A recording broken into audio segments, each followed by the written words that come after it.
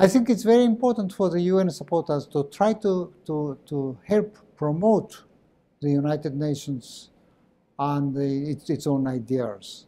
United Nations is an international organization which, as in any other organizations, will have to depend upon its supporters for its work.